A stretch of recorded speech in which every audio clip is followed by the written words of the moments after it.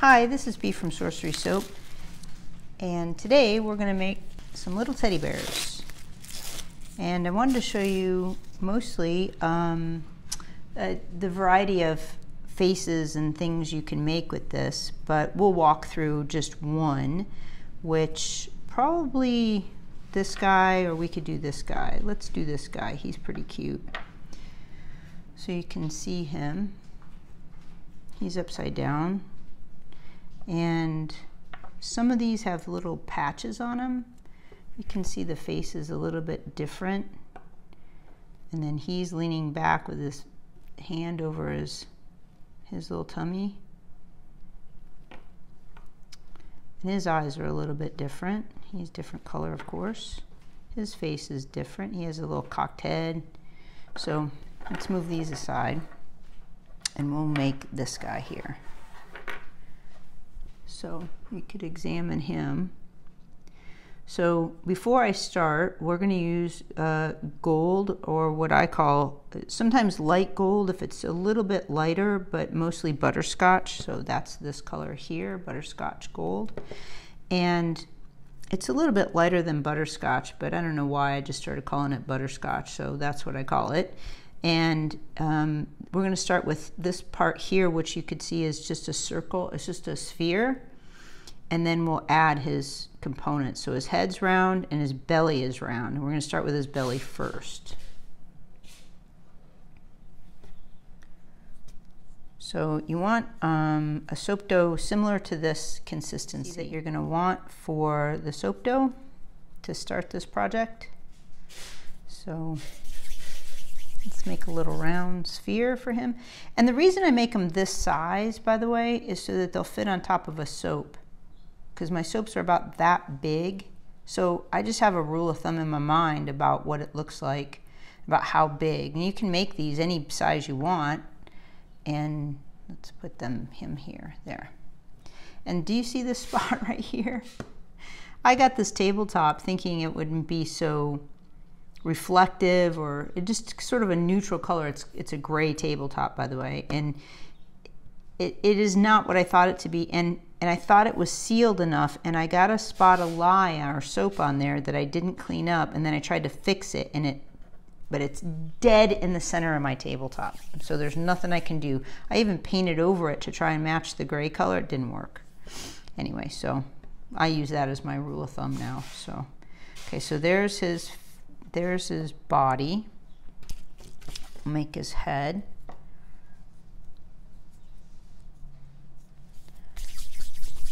Let's see, that looks a little bit too small. I want his head just a tick bigger, I think.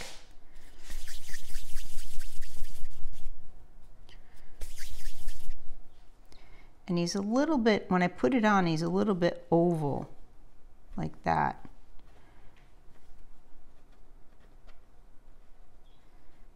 Okay, let me put some water on that.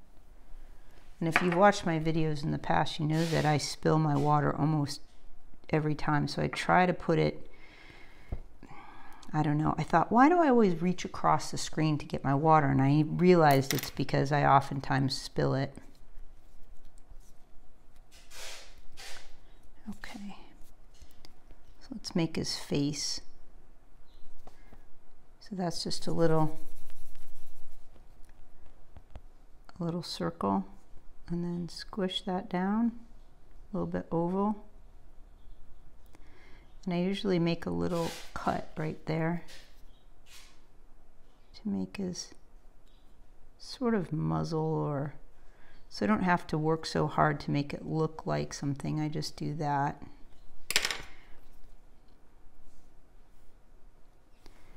And put that right there. And you can do this part in different orders if you want to make his face first and then stick it together. But this is the order that I'm doing it today. There. Oh, and it looks like I'm going to need some brown for his nose, so hang on just a sec. Okay, so now his nose, I can see, isn't, see how nice and round that is? This one's a little bit too, let me squish him down a little bit. Okay.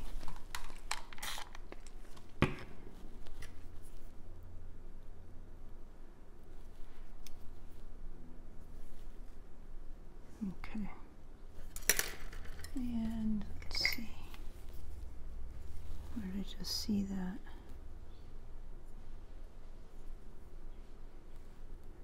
Right there's a little tiny fuzz. Okay. So now that I've sprayed some alcohol on him, he has to dry a bit. So we'll work on his legs. So his legs are a little bit bigger.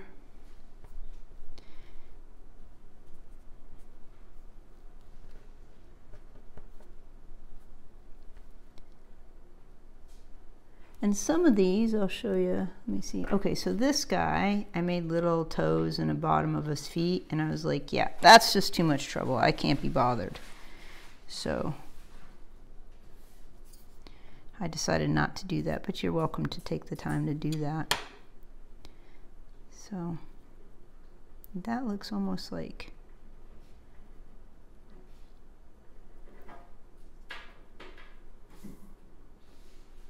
yeah, that'll do right there.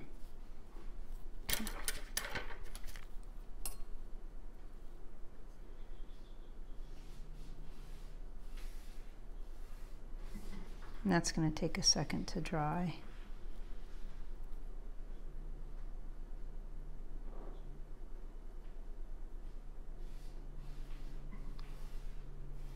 So we want it spread just a bit. So you can see the angle of it. Yeah, this guy needs to be a little bit, he's not quite there yet.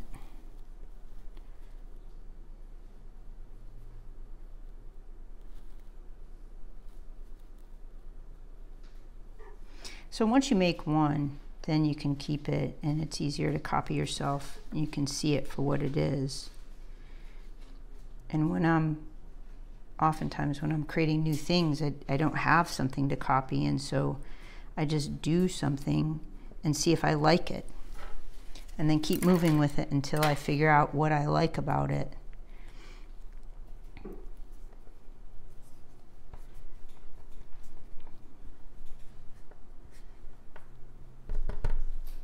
So the reason I smash the end of it is because I want it smooth and I don't want to futz with it. So let's see, that looks a little bit too big. And I can't necessarily make that with my fingers like I can with smashing it like that. It's still a little too big.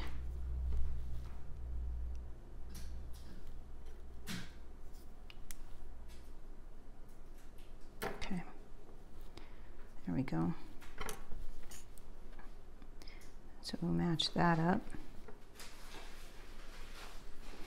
about there. A little bit haphazard. There we go. See, and if I cut it and then stick it right on, it's got like the soap dough has more of an adhesive quality to it, so you don't have to use so much water. But you want to use a little bit, because if you just do that part, oftentimes they'll just pop right off later on because there's not enough surface for them to grab onto. No, I don't mean it like that. Not enough change in the surface, I guess. Not to get too complicated about it, but whatever. Okay, so let's do we'll do his eyes last, I think, and his nose last. So his arms.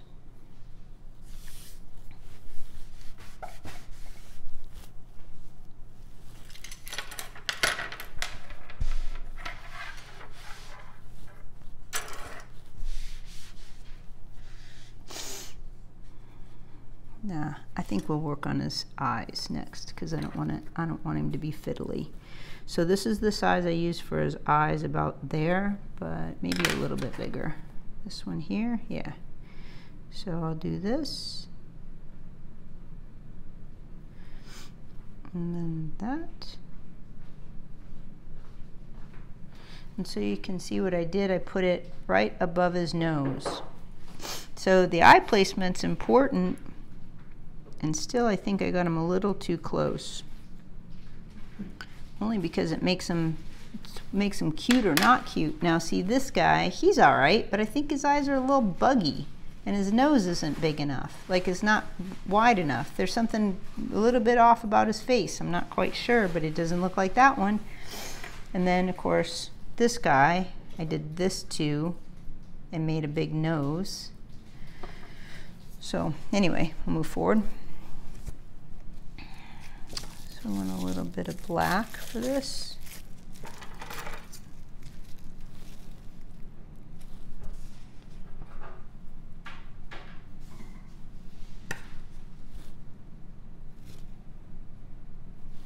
Now I have some that are made. Maybe I have a size that's made. Nope, I don't. No sizes that are made.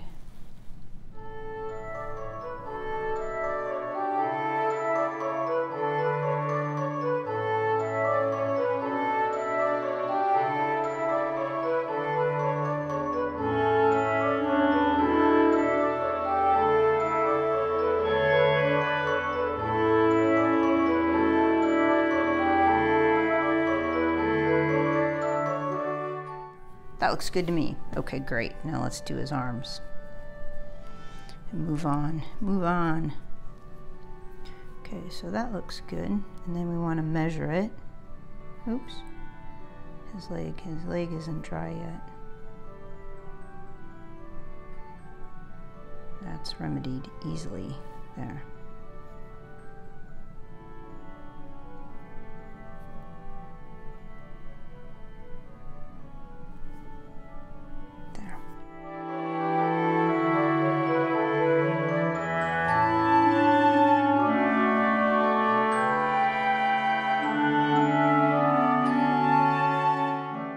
This takes a little bit of being careful, but this can help stabilize. So what I'm doing is I'm sticking all this on the backside right here.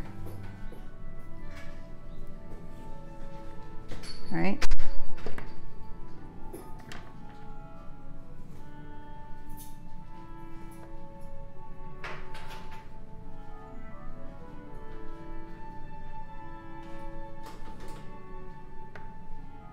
Yes, and that leg isn't secure, so that's okay. Because this is really a big issue, is like when you're making a bunch of these and they start to get all slidey like this, what do? You want to keep moving forward. You don't want to leave them dry, right? And firm soap, firmer, oftentimes will behave this way. So you want to mash them together a bit. Let me show you the back of him. Looks like that. Nobody's going to see it. You're going to put it on top of the soap, right? It's going to stick and adhere to the top of the soap. Okay. So let's get him all squared away. And then we're going to let him dry for a second. And we'll be back. Because if we don't, he'll keep moving around and then it'll be more frustrating than it's worth.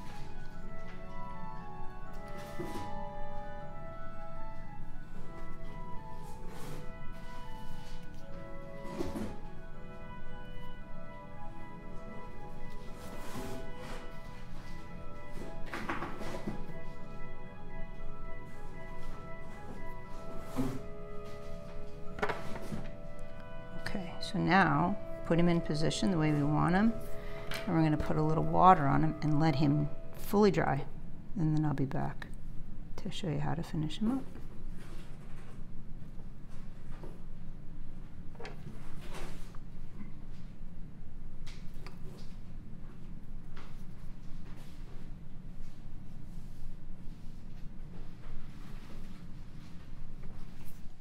Okay, so I let him set for a bit, and then we're going to put his eyes in.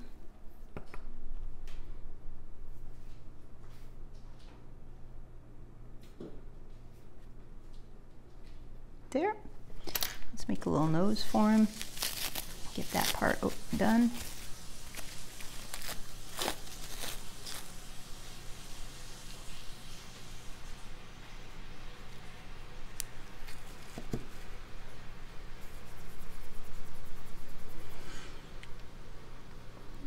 I think that's a little big.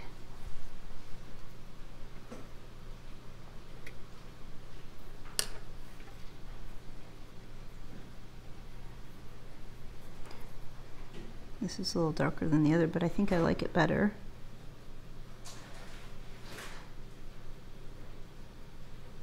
Let's see.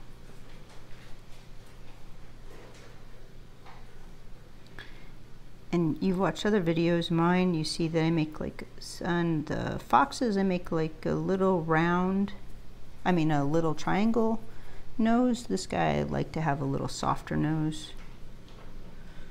Just a little round one, sort of oval. Oops, he's a little crooked. There we go. That's pretty cute. So I was thinking about something the other day, and what I was thinking about is the word magic and how that word can be tricky sometimes. And I was thinking about the different types of magic. And one of the things that came to mind was that some magic is a sleight of hand. Some magic is meant to trick you. And you can tell that magic because, well, for me, I could tell that magic because I feel foolish afterwards. Not all the time, but sometimes I feel a little foolish. Like, how did I not see that? And so then I wonder at the intention of the person performing the magic. And I wonder at why they would want me to feel foolish. And some of it's innocuous, but there's quite a lot of stuff happening now that is meant to make us feel foolish and is meant to trick us. And the thing about what I talk about, creative magic, because I want to put it to myself so that I have a level of responsibility to what I create. So the thing about what I think about for myself is, am I trying to trick anybody? The answer, no. Well, what am I trying to create? Well, that's exactly it. I think creativity in itself is a form of magic. And the reason I think that, and the reason that I started with this idea of Sorcery soap was, I was completely delighted when I figured out that I put sodium hydroxide, water, and fats together, and it makes a usable product. And that in and of itself was like, wow, that's crazy sorcery, that's magic. And then I started drilling into that a bit deeper, and I realized that creativity really is the deeper part of what I try to share and help other people with. And creativity is taking an idea that does not exist,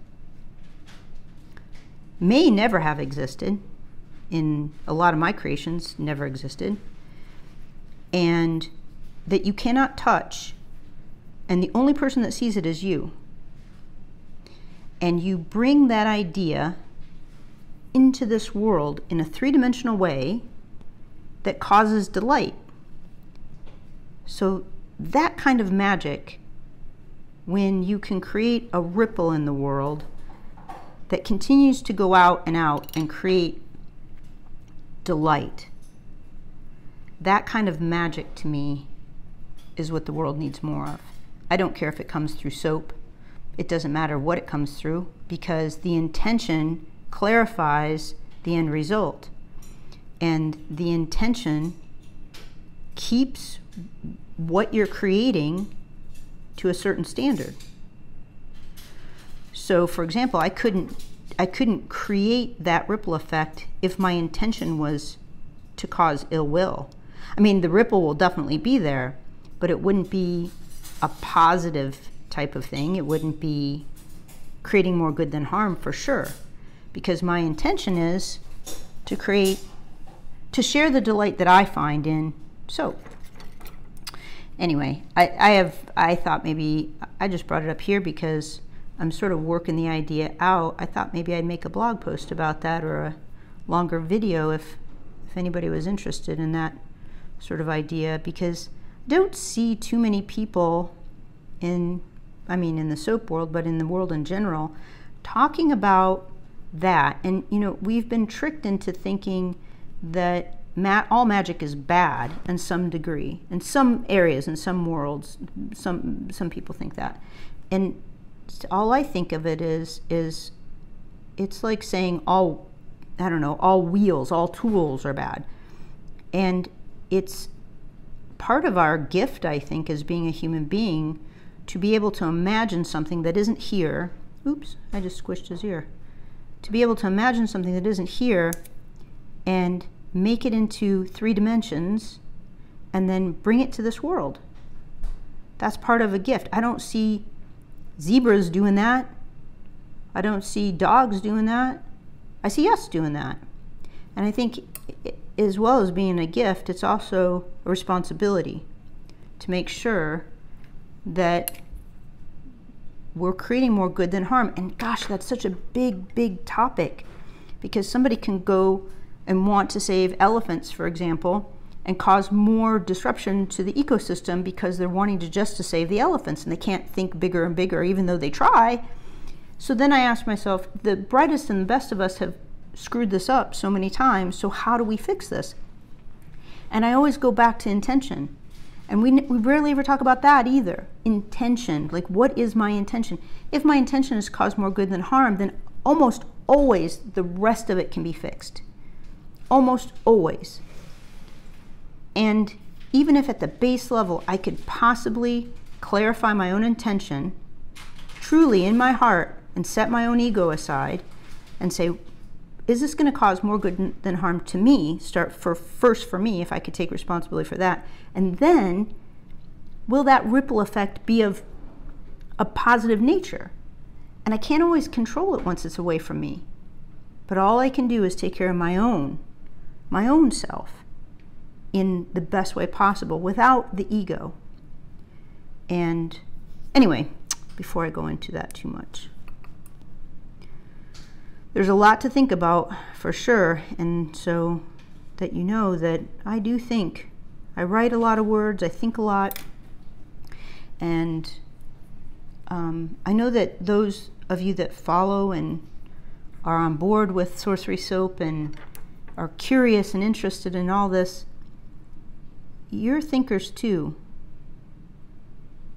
So I was listening to a podcast the other day, and she's so mad, and she was talking to me like I was the problem, but I was listening to her, and I understood that she was mad, but she's talking to me, essentially. And I thought, treat me like an adult. Treat me like I'm your peer, at least. But speaking to me like I'm part of the ill-intentioned people isn't going to ennoble me. It's not going to help me feel part of your tribe.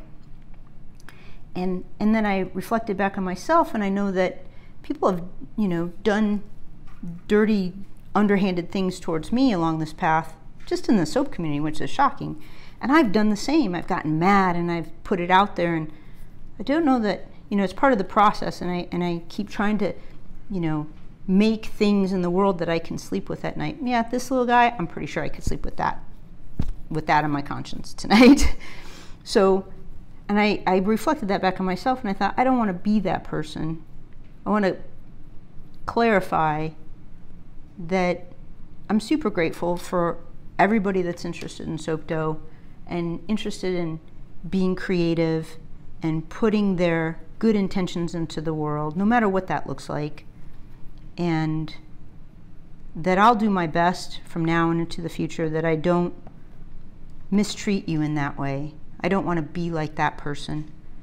But there are a lot of people in this soap community and that have become my friends and that are definitely followers of Sorcery Soap and interested in soap dough and all that, and interested in living a little bit more of a creative life. I want to honor you, and there are plenty of people that I want to be like and sort of embrace qualities in you that I could bring into myself. So anyway, you just saw me make this little heart, and now we're going to put it on his hiney. Let's see, maybe not, maybe I'll put it, I keep squishing his ear, look at that. That's why you got to let it set just a bit. Let's see, let's put it on his foot. that seems like an innocuous place. His hiney quarters don't look like they would be, like, see this one, let's see, this one is a good place to put it. But this, yeah, I don't think I want to put it between his legs, so I'll just put it on his foot. Anyway, thanks for listening to me. I don't always talk on these because I don't feel like I really have much to say, but today I felt like I did have something to say. And, you know, when we sit and do this right here, we do these, our minds go in a lot of different places, and that's just where mine happened to go in the last few days. And I've been working this idea out a bit.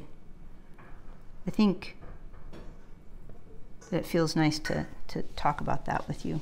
So there's one more little thing I want to talk to you about, and I'm going to try, hopefully you can see this.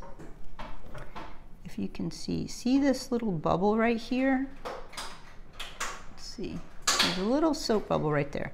So that's why I spray with alcohol when I'm done, because it breaks those little bubbles up. And it has to be when you're done, because if you do it too soon, you can't re-stick soap dough. If I put alcohol in here and I can't, it's going to be really hard to stick the soap dough on, because alcohol creates a layer that keeps things separate. That's another topic for another day, but right here I didn't spray with alcohol, and that little soap bubble from me taking a little bit of water and putting that eye on there left it. And this little guy I think is maybe 2-3 years old, possibly, or maybe a little older. Anyway, so that is a little bit of an insight, and maybe to help you understand like what you want it to, the finished product you want it to look like. So so I don't want this to go on super long, so I'm going to stop this, and then I'll make another video for this guy. So I hope that helped, and I just hope it helped. So there you go. Thanks for watching.